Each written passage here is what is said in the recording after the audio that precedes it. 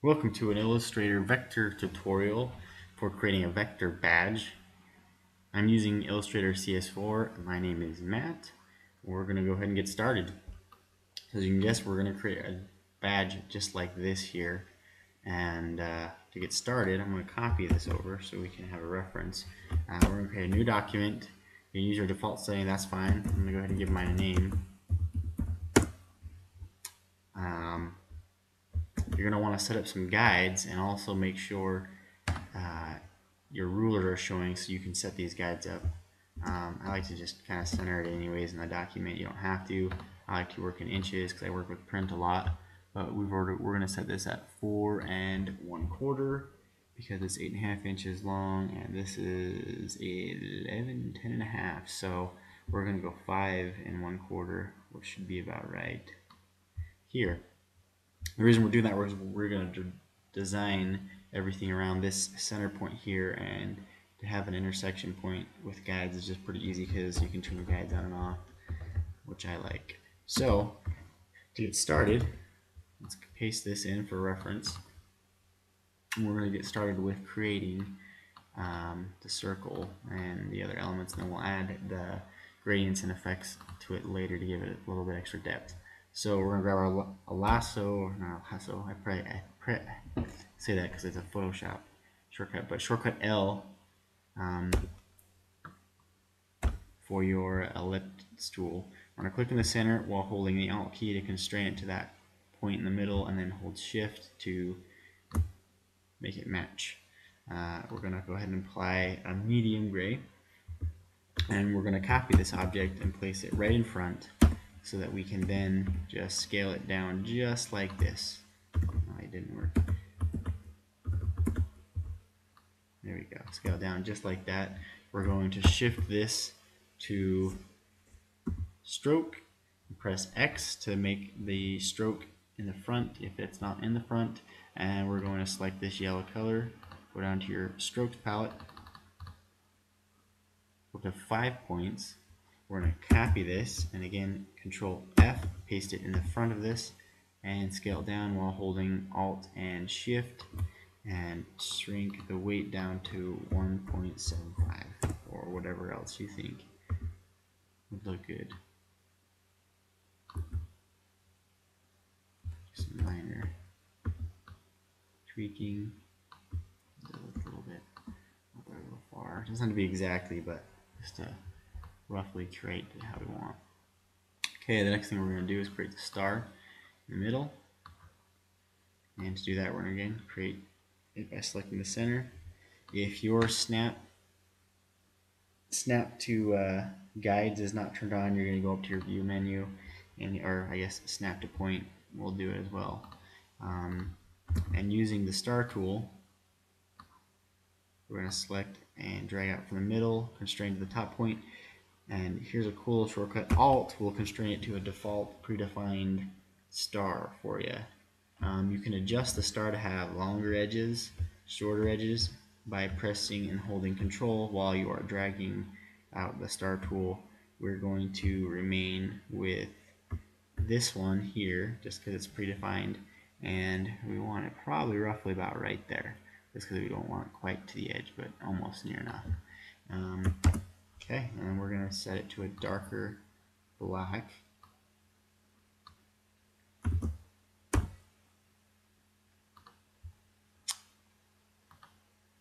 Just be,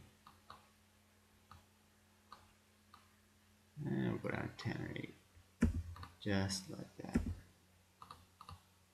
And again, this is not quite as dark as I was hoping. Okay, so now we have the star created. What we're going to do is we're going to type in our text.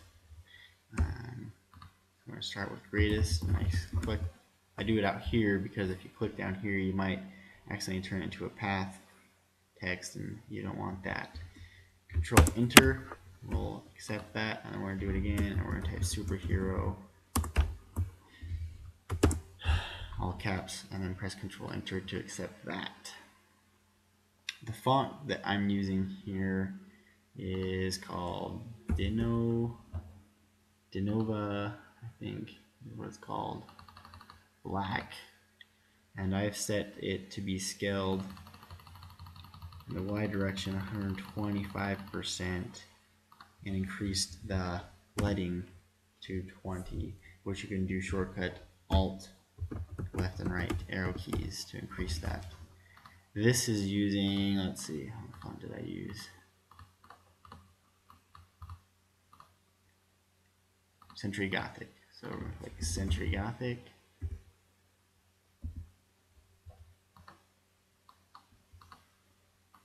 There we go.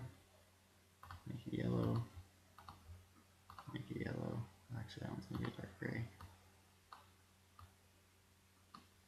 Okay, and then we're going to create the ribbon, which we're going to grab the square tool. Literally just click and drag it out.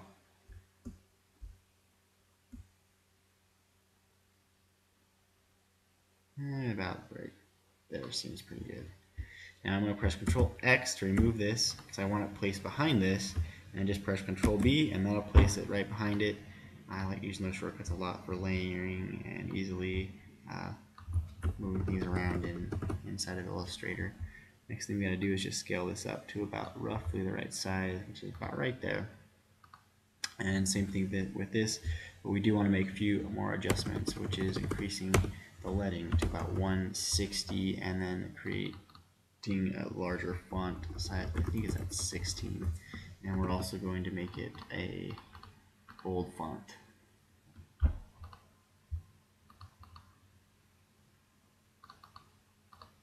Bold, just like that. The next thing we're going to do is bring this down. Whoops. And we want to bring this down just a few hairs here, just to give it a little bit of perception. And we're probably going to drop this right down to the line that the arrow makes, or not the arrow, the star makes right there. Okay, once we've got that, we're now going to add the since 1950, and that's actually made, and that is Century Gothic as well. I didn't think they were both Century Gothic. And change this down to a regular font, and this is font size 8. Since 250.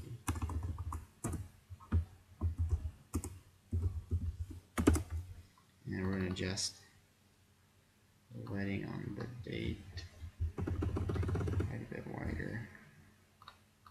This not so much.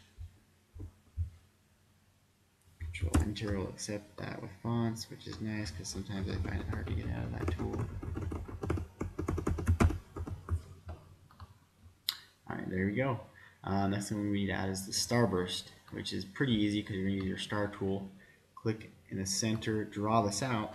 Now with this tool still selected, I can press the up and down arrow keys to add in points. So I'm just going to click and drag till I get a decent amount, not too much because I don't want it to be crazy. And then I need to extend the points from the center, which I do by holding Control down.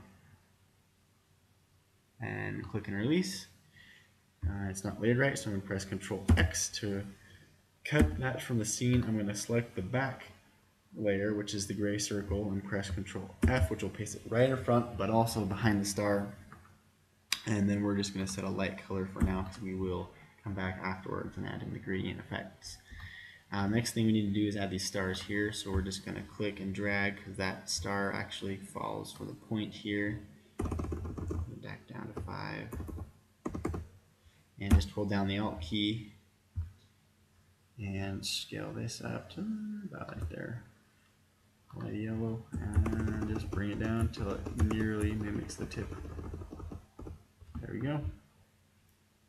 Scale out, and that does look to be a little big. I want to draw attention away. While using, you just use the Shift key, there we go, to scale this down appropriately. It's right there, and it's still a little too big. Okay, and we're going to duplicate this by holding down the Alt key and dragging out to the side and then shrinking this down to about right there. Using the mirror tool, which is shortcut O, we're going to select that as its anchor point, click and drag.